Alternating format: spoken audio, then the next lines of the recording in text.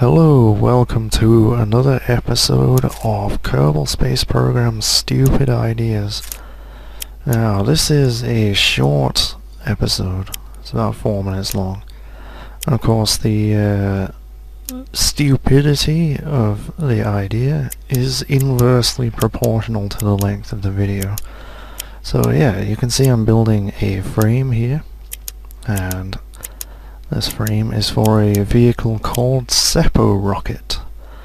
Now, the idea was the engine that has the highest thrust-to-mass ratio in the game is not a mainsail or a skipper or any of those big engines. It's the Sepatrons. They have a small amount of thrust, but an absolutely tiny amount of mass to go with it. So, you know, I have seen challenges where you can use the infinite fuel cheat to get to the moon in like 10 minutes or less than 10 minutes by using these Sepatrons. Because, you know, you can have them providing the most ridiculous amount of thrust for their weight. But my idea was to see just exactly how feasible they are without the infinite fuel cheat. So here I am building a frame just out of the girders, which are reasonably light.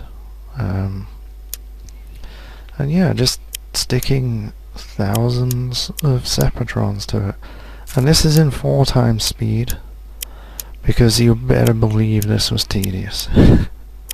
I just cannot overstate just how tedious this was. I didn't even stick as many on as I wanted. I mean, it wouldn't have been so bad. I don't mind stuff like this.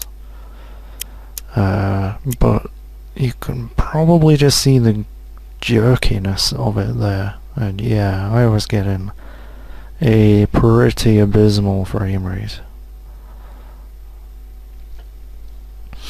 And here it is. Yeah, I've left this loading screen in. This is 4 times acceleration. Loading. Loading. Yeah, it took a while. It really struggled with all those parts. That's pretty much why this video is so short. Because, yeah, I mean, I think there's probably over 1,000 Sepatrons on there, I don't know. But look, it goes pretty damn fast.